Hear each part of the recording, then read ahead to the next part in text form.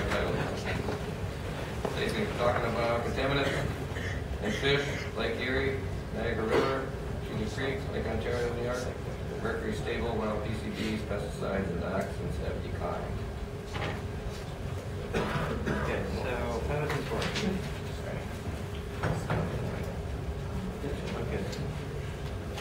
Okay, so this is forward and back, and that's the laser pointer.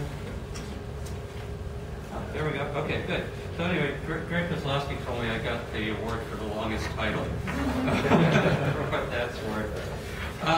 So I'm going to give you a summary of results from the first set of our Great Lakes Restoration Initiative funded look at contaminants in the Great Lakes. And I'd like to thank many DEC regional staff who collect the fish here. Some of you guys are here, I guess. We got collections by DEC regional 7, 8, and 9 staff, as well as the Lake Ontario and Lake Erie fisheries units. I'm really happy for that collaboration. Couldn't have happened without them. The work was funded, the analytical work was funded by the US EPA as part of the Great Lakes Restoration Initiative. So we collected fish from basically New York Great Lake waters, so Lake Erie, Lake Ontario, upper and lower Niagara rivers, which are separated by the falls. Fish don't move too much between them. Also Cayuga Creek, which drains into the Niagara River just above the falls. And Cayuga Creek is receiving water for Love Canal and all the nasty stuff that came out of there. We also collected fish from the Salmon River. These are spawning salmonids in the fall. And so those are, again, Lake Ontario fish, but they're spawning. We collected a total of 664 fish, up to 9 species per site. Our target was generally 10 to 15 fish per site of a species, and particularly for the salmonids, we looked for more, and what we got at any particular site really depended on what was available. I mean, we tried for some continuity of species between sites, but it's pretty tough. You get what's there. Most of the fish were prepared as a DEC standard fillet, and I pulled this out just to point out this is this standard fillet was standardized in the 1970s. We have a great deal of continuity of data as we look at our historical data. The standard fillet is a left side, skin on, standardized cuts with the rib bones, except for things like bullheads and catfish, the skin's taken off. 41 of these fish were prepared instead of a standard fillet as whole fish with the head and viscera removed. That's because they were too small to provide enough analytical mass to be analyzed. And based on previous work, we know that those results are fairly similar to the standard fillet. All the fish were analyzed at our DEC's Hell Creek laboratory in Gloversville. These fish were analyzed for mercury, percent lipid, PCBs as aerofluors, and a set of 21 organochlorine pesticides, as well as octochlorostyrene, which is it bioaccumulates in its industrial byproduct, and again is was released in the Niagara River. There's a lot of industry there, and it analyzes similarly to the pesticides. We sent out 113 fish to be analyzed at the contract laboratory, Pace Analytical in Minneapolis, and typically 3 to 6 individuals of a species at a site. These were analyzed for polychlorinated dioxins and furans, which I'm going to refer to as dioxins from now on, and polybrominated diphenyl ethers, which I'm going to refer to as PBDEs. The dioxins and furans are extremely toxic. These, again, are a legacy contaminant. They've been in the system for a long time. They are a cause of fish consumption advisories in the lower Niagara River, Lake Ontario, and Cayuga Creek. Love Canal is a major source for these guys, so they've gotten into the system a long time ago. PBDEs were used as flame retardants. A lot of the flame retardant fabric that you would have had in your house at one point would have had PBDEs in it, children's pajamas, things like that. These have been phased out since the late 2000s, but they're very persistent, they're bioaccumulative, and they're toxic. And PBDs are a class of 209 different chemicals. We analyzed 47 of these, which are referred to as congeners. So our goals for this were fourfold. First, to provide data to the New York State Department of Health so that they could reevaluate fish consumption advisories. In some cases, the contaminant data we have were really quite old. We also wanted to be able to look at spatial patterns, compare sites, and also see what's happened over time. How have these contaminant levels changed? Third thing was to look at what are called contaminants of emerging concern. The PBDEs are one of this class. These are things that are coming into the environment more recently, and we don't know very much about them. We know they're in the environment. We don't know the extent to which they accumulate in fish and wildlife, or the extent to which they can pose a risk to people who eat sport-caught fish.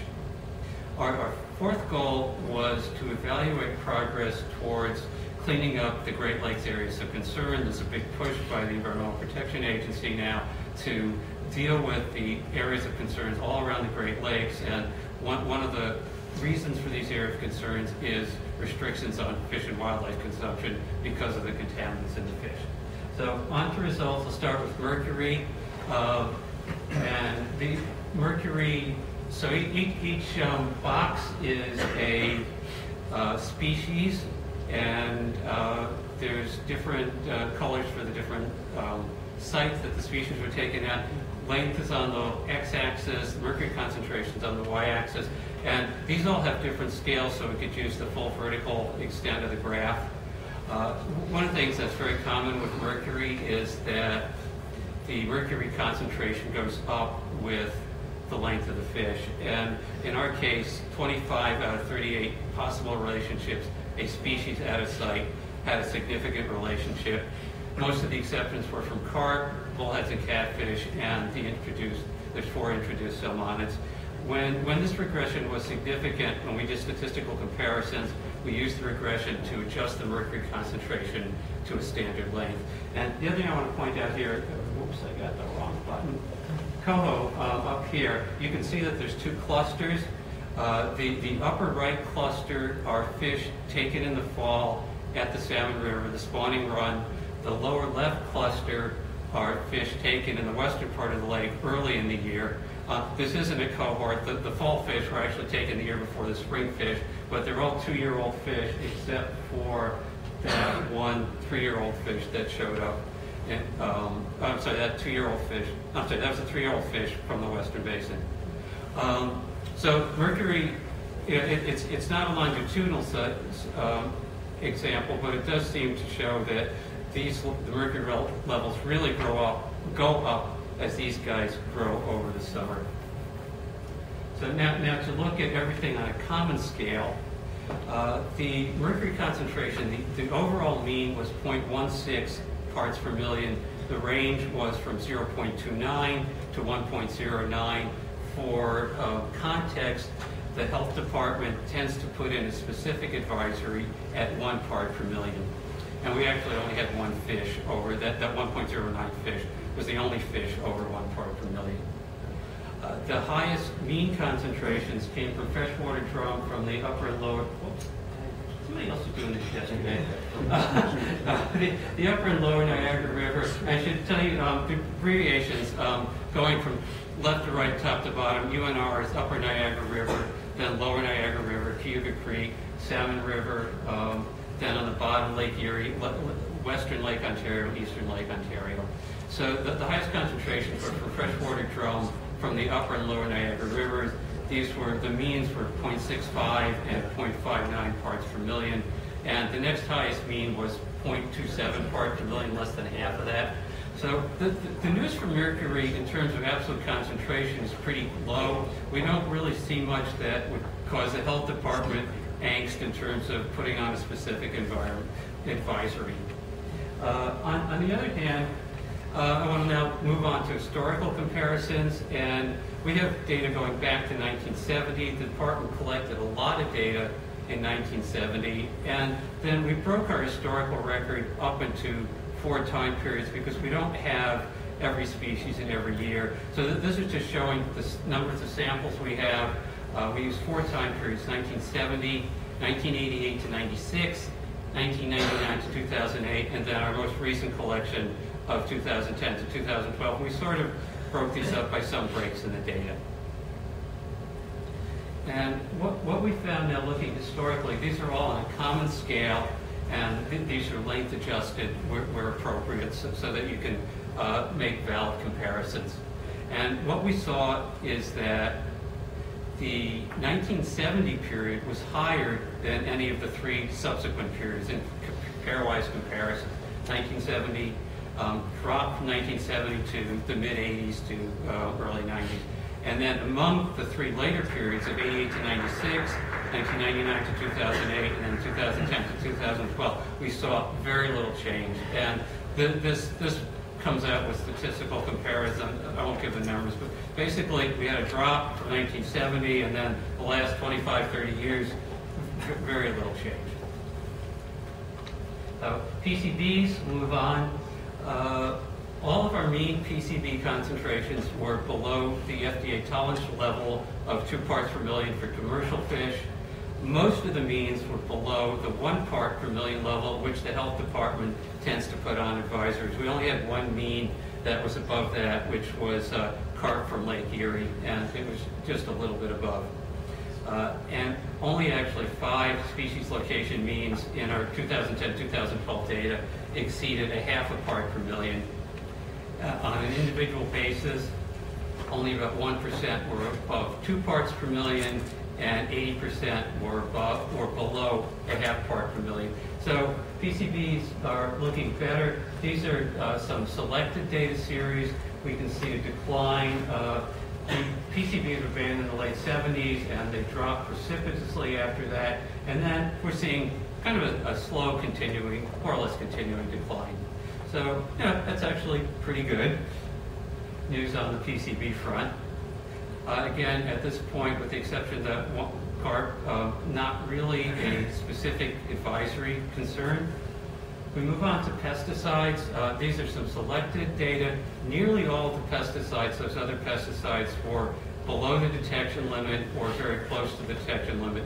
These are the 4 pesticides where we had any real numbers of detections: DDT, chloridane, Mirex, and hexachlorocyclobenzene. And so again, we have the columns going from left to right: Lake Erie, Upper Niagara River, Lower Niagara River, Cayuga Creek, Lake Ontario, and the Salmon River concentrations. And what I've given you in each set of columns here is the quartile values. So this is the 25th percent, 50th percent, and 70th percentile. So what this is showing is that for DDT at the Salmon River, 75th percentile is about 0.15 parts per million. If there's no bar, it means that at that percentile, everything was non-detect. So not many detections. Where the detections were there, they're very low. The pesticide situation is actually looking quite good, and this is particularly important for Mirex because Mirex is the source of a lot of the consumption advisories for the Lower Niagara River and Lake Ontario. And again, we can see a good decline over time. We really come to quite low levels. And these 2 here, right down on the baseline, are from Lake Erie and the Upper Niagara River. The Mirex came again from Love Canal mostly, so that it entered the system just above the fault, and some from the Oswego River. So, yeah, the Mirex situation's good. Dioxins, different kind of a graph. Dioxins, again, are a class of chemicals. They're very toxic. The most toxic is this 2378 TCDD, and for the other dioxins, the toxicity is expressed relative to the 2378 TCDD. And what you do to get a total toxicity is you add up the concentration weighted by that relative toxicity, and you get what's called the toxic equivalent, or TEQ, and what's graphed here is the median TEQ. The FDA gets bent out of shape. Their tolerance level is 50 parts per trillion. Our New York State Health Department is more concerned at about 10 parts per trillion. And what we can see is that with the exception of Cayuga Creek, everything is well below that 10 part per trillion level. Cayuga Creek, we've got some higher values. We can also see that the green, most of the toxicity comes from the 2378 TCDD. And again, dioxin levels have declined. We don't have as much data. We have to send the dioxins out. The analyses cost a lot more. But again, the levels are coming down, which is very nice to see. So I want to move on to our last class of contaminants, the PBDEs. And again, these are contaminant of emerging concern. This is the first big look at PBDEs in New York State fish. And again, we're looking at the contribution of some of the different congeners to the total PBD concentration. We found PBDEs in every single fish that we analyzed. The concentrations varied over about a 2-order of magnitude range from 1.3 parts per billion to 122 parts per billion. The median was right in the middle of that, about 64 parts per billion. We detected about 2/3 of the 47 congeners that we analyzed for, and most of the concentration came from a pretty small number of these congeners, particularly BDE 47, which is that green one that's accounting for most of it. The health department did a risk assessment based on these data, and their conclusion was that at their recommended maximum general advice of up to 4 meals a month, that PBDEs in these fish at least didn't really pose a risk, an additional risk to the fish consuming public. So that's good news. So overall, what does this mean? Overall, I find these results really encouraging. Mercury's been pretty stable for a long time. It doesn't seem like it's going anywhere or has gone anywhere, and that's because mercury is really a global pollutant. The mercury is depositional. It comes from coal-fired power plants upwind, and increasingly, because of the increasing growing number of power plants across the world, there's worldwide emission and then transport and deposition of mercury. On the other hand, relative to other places in New York where mercury is a real health concern, it's fairly low here, so that's good news. The other legacy contaminants, the PCBs, the pesticides and dioxins, these are all lipophilic. They end up in the lipids of the fish, and these have really declined. It's a good thing to see. Banning these things, cleaning up hazardous waste site, and giving it some time, it does work. I think these things will work out of the system. I think we'll continue to see declines. Our first look at a contaminant of emerging concern, PBDEs, they're ubiquitous. Every fish, they're in there, fortunately, and this part of the state doesn't seem to be a health risk. And I think we can expect to see these decline because they've been phased out. Of course, there's all kinds of other contaminants that are coming into use that we don't know anything about. And finally, Cayuga Creek still looks like a potential problem. It's just a problem child. And so one of the most important outcomes here was that the health department reduced a lot of the advisories in Lake Ontario, Lower Niagara River. They've actually asked for another collection, which we started last year. I hope we'll finish this year. If they get another year of data that's similar, they'll probably be able to reduce the advisory even longer. And don't hold me to that because I don't speak for them. So anyway, that's our news. Thank you.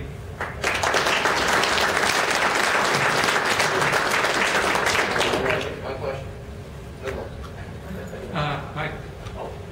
Wayne, the toxicity, that's based on just adding additive toxicity of Yeah.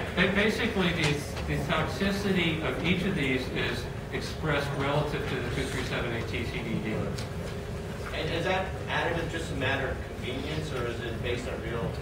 I believe these things have been worked out. I don't think, because I mean, there's similar modes of action. There's similar chemicals. All right, thank you. Thanks, Diane. Come on back at 10:20.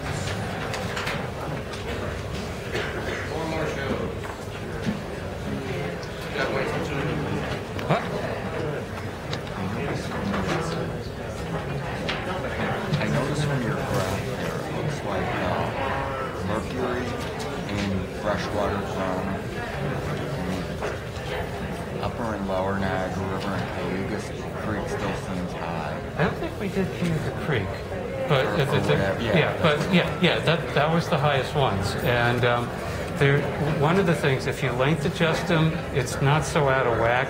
They happen to be pretty big fish. But yeah, we're not really sure why. The reason I ask is So if you have any we ideas. don't have any drum samples from Lake Erie. Uh-huh. I'm gill netting around Coy Bay the third week in September this year. It's an embayment of Lake Erie near Rochester. Again, the question, how much time does drum spend in the bay versus the lake? Yeah, I don't, yeah. But do you want to sample a drum? Can you get drum from there? Yeah. Oh, yes. Yeah. Well, the state record drum came from around Coy Bay last year. Okay. Yeah. All right. Oh, I think that'd be a good idea. We'll definitely have tons of do drum. people fish for those? Do people fish for them? Oh, yeah. The fish for 'em. Yeah. Eat them. Yeah, we suspect more people eat drum than I think they do. Okay. I've caught lots of them. I've never eaten them. All right. So, Yeah. but I know people do. Okay. No, I think that'd be a good thing to do. Well, how many? 30? No, probably 10. 30 edible size or various sizes? I would definitely go with edible size. What I'll do, I'll make a note of that, and when I talk to Webb, I'll mention that, we talk. But yeah, we typically look for 10 at a site. 10. I was really surprised you didn't have any drum from Lake Ontario. I don't think. Time. Yeah, I don't think we targeted them. So, but yeah, and actually, I can't remember the reason we have 2010 to 12 instead of 2010 to 11 is like, well, I can't remember if it was upper or lower Niagara River, but like, well, they couldn't get them, and he went out there the next year, 2012. Oh, look, here's drum. Now I'll get these for Wayne. So, okay, let me talk to these folks. Okay, good, thank you. I was wondering, I'm involved in a contaminant study on Fort Drum right now, and I've got, I think, much higher mercury levels than you do. Yeah, you probably do. But I'm going back to survey, again, because I had weird metal spikes, and some heavy metals, some lakes that are on the border, so it's before the water enters for the most part. But I was wondering, do you have a card or contact information? I can give you, they don't give us. Talk with you because I don't have too many contacts in this arena. Okay. So do you work at Fort Drum? Yeah. Okay. Yeah. Do you want me to? You probably want to write this because my handwriting stinks. Okay. It's Wayne Richter. The phone is 518-402-8974, and email is wayne.richter@ec.nyc.gov. And what's your name? I'm Laura. Laura? Nice to meet you. Okay, good to meet you. Yeah. So I didn't do quite my fillets today. Fillet did not include the skin. Doesn't include the what? Did not include the skin. Okay. That's what I said. You'll tend. Yeah, that's not going to matter so much for mercury because mercury ends up mostly in the muscle tissue. Yeah. But we did detect DDE. Contract. Who'd you send them off to? Used 2 labs. Okay. The first one was called Upstate Laboratory. Okay. Unfortunately, they lost their certification. Okay. While it was sending it. For what? Because there is no certification for fish tissue. Oh, okay. Well, whatever. So we do water samples. Oh, okay. So they lost the E-lab for they water. left for drinking. Okay. So we have to do like a blank purchase agreement with this company. Yeah. Oh, so we're Army, and there's just funding is different. So then we switched to Summit Laboratories around New Mexico. Okay, Summit. Yeah. Okay. And we did do some TCDD because there's used. And that's the dioxins. Yeah. How much were you paying for those? It was a lot. I can't remember because that was our most. That I only tested in an area downstream. Were you expecting to find it? Yeah, because ours are about $500. Yeah, I think that ours was probably pretty similar. Yeah, and I had like a $3,000 limit every single time I sent fish tissues in. Daily limit. A daily? Oh, so you have to send a few fish at a time? Yeah, I'd have to go FedEx a few at a time. Yeah. So. That's petty wars and crown foolish, isn't it? So you analyze for mercury? Mercury, PCBs, some organic chlorines. Okay. recording. Yeah. So we do 800,000 fish a year from all over the state, and Adirondacks tends to be high in mercury because of the lower residential. And we're considering just applying, because we encourage people to fish. And a lot of surfers come from out of state. They love like bullhead bass fishing. So they'll keep those fish, and those are the two species that are targeted because they occupy two different so they'll keep those fish in some So I just wanted to like adjust our consumption advisory if necessary. So we're not encouraging people to go out and fish in particular places that have elevated contaminants. Like go for it. So you're aware of the state advisory? Yes, and I think we're going to be applying. We've discussed this recently because I did my first full round of testing. We just have to revisit those methods. But I do think we're going to probably suggest an application of the Adirondack consumption advisory for the entire coast, which includes some of the St. Lawrence, Lake Ontario transition, the Adirondack transition, Lake Ontario, and the Black River drainage. Black River, we didn't survey any fish there because the state pretty much covers that. I mean, if you're interested, I mean, I can, any particular board that can see if we have results from there. Okay. And the other I know thing, Indian Lake you do, because Indian Lake has an elevated consumption advisory anyway. And that's fully within the order. And the other thing is, if you're interested, I can tell you who the health department people are who do consumption advisory. Certainly. When you contact me. Wonderful. I mean, I know her name, I don't know her name at this point. Right. Okay. Thank you. Hi. Thank you for the presentation. Is it available? Is it published? I think they're, I think they're going to make the slides available, but the slides don't tell you very much. So we did a report to EPA just on the 2010 to 2012. So that's available on our website. Great. And if on the DEC website? And if you want, I can give you my email address if you can't find anything on the DEC website. Oh, really? It's hard. Are you in Albany? Your best bet is to use Google to find anything. I can give you my email address if you want. I'll find it. I mostly, I don't even know Jeff Craig. He's in Albany with the Environmental Justice Program, but he's kind of in DC? Okay. Are you with DC? I'm not with the Tuscarora Nation. I've talked with Dave. So we're out there.